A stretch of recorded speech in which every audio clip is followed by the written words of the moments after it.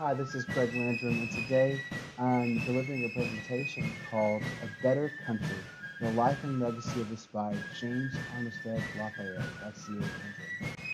Who is James Armistead Lafayette? Well, let me start with the story. There's a statue in Prospect Park. As you can see in the picture here, you have the Marquis Lafayette, you have his horse, and you have a servant here who's being nipped by the horse. So on the statue, if you go see it, you will see his name, you will see the horse's name, but you will not see the servant's name. An article I read says that there's an unassuming slave standing beside the French general and his horse. Right? This has caused frustration for many black Americans living in New York because they know who it is. This is James Armistead Lafayette.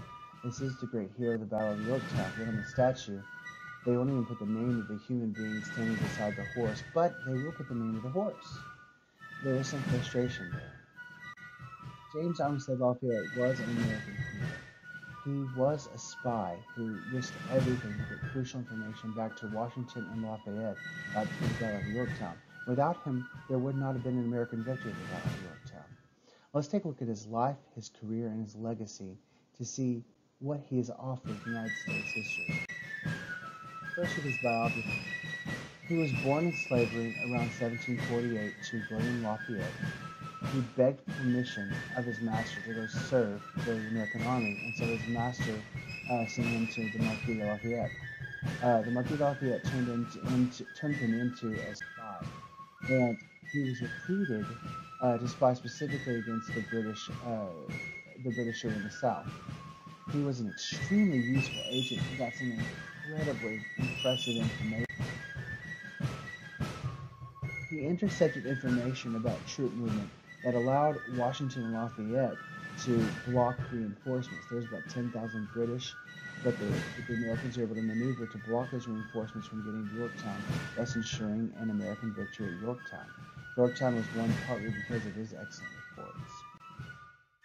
I have a letter here from Washington, to Washington, from the General Lafayette. I have several selections here, but the one I focus on is the first picture I showed you. Right here in this sentence here, I will highlight it for you. I'm not a good highlighter, I apologize. But you see there, he's talking about intelligences or information that he received from a servant that he'd once mentioned. Now, he's not mentioning the servant by name because he wants to protect him. But within the context, using the dates, you can probably guess that the servant he is talking about is James Armistead. So he mentions that he's an excellent fellow, a sensible fellow, and his report was corroborated by deserters, and with that information, Lafayette and Washington were able to block the reinforcements, they were able to win the Battle of Yorktown. Let's talk a bit about his myth and legacy, because all we have is this information that he passed to Lafayette, that's it. However, there has been a lot of mythology, romanization that's been built up around his character. And this is due mostly to 19th century romantics. Armistead has become a figure of mythology. Some stories have been made up over time. For example, there's one story in which Armistead met General Cornwallis at the signing of the treaty at Yorktown, the signing of the surrender, rather. There is no evidence that Cornwallis even knew James Armistead, none at all. Just we know that he was in the British camp. We know that he was in a position to hear information because the information was relayed by him to Lafayette. But we have no idea whether or not he was actually a personal servant to Lord Cornwallis or not. There's also rumors that he worked with the traitor Benedict Arnold. However, we also know that's not confirmed. That's a part of the myth. Some sources exaggerate his proximity to Cornwallis and to Arnold because they like the idea of a slave tricking these great generals. And it might be true. It might be true. It's just very hard to document that from the evidence we have. And I think if we rely on the myths, it cheapens the legacy of this great American patriot. His name and how he got his liberty is very interesting. He was not allowed his liberty because he was a spy and not a soldier. It was a technicality.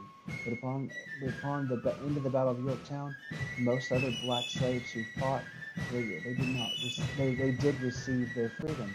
But Armistead did not. He actually had to have General Lafayette to help him. General Lafayette helped him appeal for his liberty after several unsuccessful attempts. Finally, in 1789, he got his freedom, or 1786, excuse me. He named himself Lafayette to honor his general, and you see an interesting duality in the man. His given name is James. His first last name was his master. His second last name was the general who freed him from his first master. Very interesting. Black soldiers and spies in the Revolutionary War were a divided people.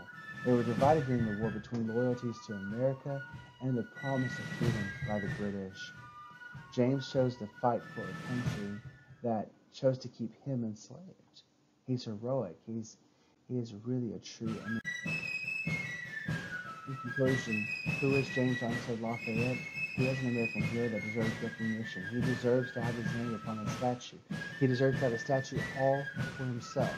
Though we don't have much information about him, what we do have paints a very clear picture of a man who risked everything for a country, for the hope of a better country, a country where there would be no slaves and no masters, a country that he would see later in his life when he became a landowner and when he became a leader in the community himself.